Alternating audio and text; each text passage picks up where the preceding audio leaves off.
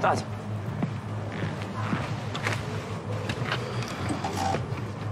You know the saddest thing about betrayal? It never comes from your enemies.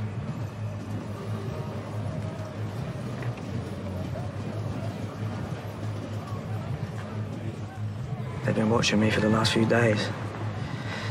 Someone on the inside must have tipped them off about us laundering cash. Through the shots that I now own, I thought you said I didn't need to worry about that. You don't.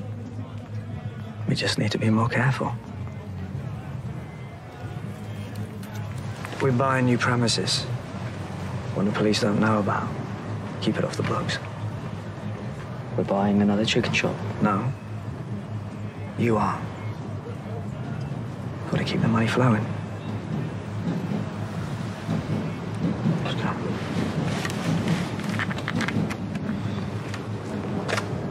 There's 130 grand in the office safe. The car's going to come and pick you up at 1, take you to a meeting. You hand the money over, you sign the paperwork, you get the keys. Simple. Oh, you're not up to it. Because you're supposed to be in charge now, son. This is for your future. It's just with all the heat. Can't someone else do it like Harty? What, you think I can trust somebody else with that kind of cash? The police, they're not interested in you. They're only watching me.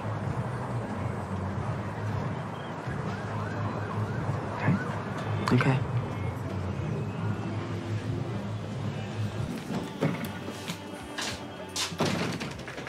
It's not even lunchtime.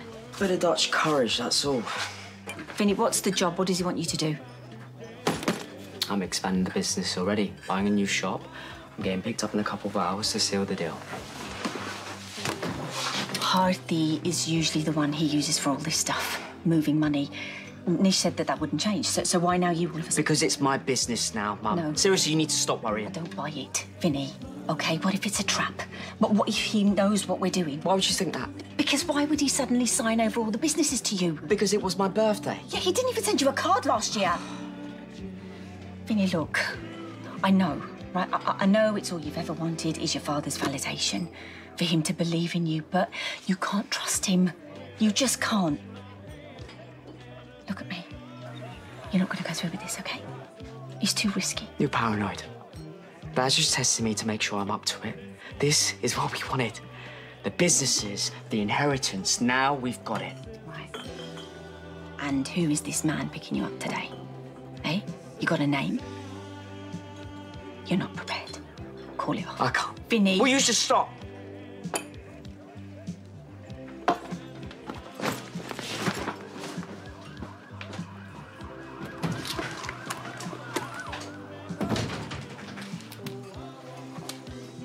Hi, it's me, yeah. Can we meet, please? It's urgent.